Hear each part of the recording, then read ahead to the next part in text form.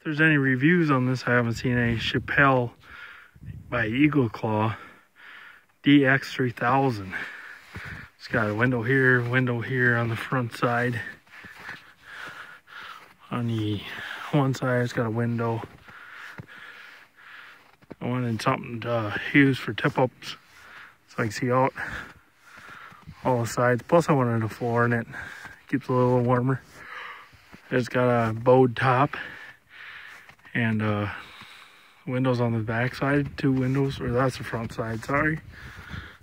Here's the other side. Got a window in here. I got the heater going already. Got the old Humminbird Ice 35 running. Doing 1 hole today out on a private lake pond.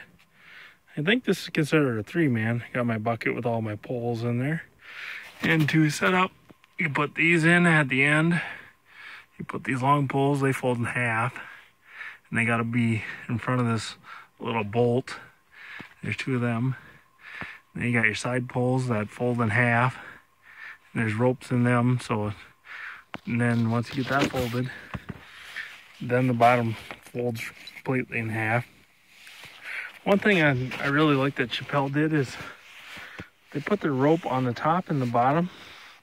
I don't know if you can see what I'm talking about. So when you got it set up, you can actually pull it as one sled. A lot of other ones are not like that. It makes it a lot easier to pull instead of trying to pull like half one way and it's going sideways. Still not the easiest to pull in the snow, which none of them are when they're deep snow. But on clear ice, I'm sure it'd pull pretty good. Well, that's my review for today. Thank you for subscribing and liking Footloose Outdoors. Thanks. Bye.